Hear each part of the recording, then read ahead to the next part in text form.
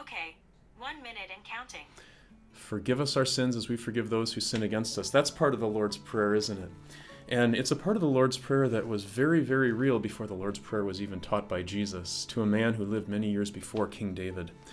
This is what he said in Psalm 32. I acknowledged my sin to you and did not cover up my iniquity. I said, I will confess my transgressions to the Lord, and you forgave the guilt of my sin. And who of us is there who is without sin?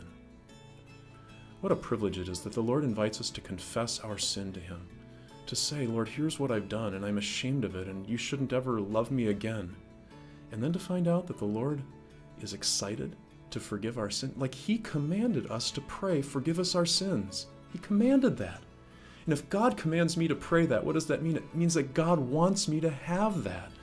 The sending away of all of my guilt so that I can be at peace and yes, face death, even death, unafraid. That makes me ready for anything. It's time. We'll see you next time.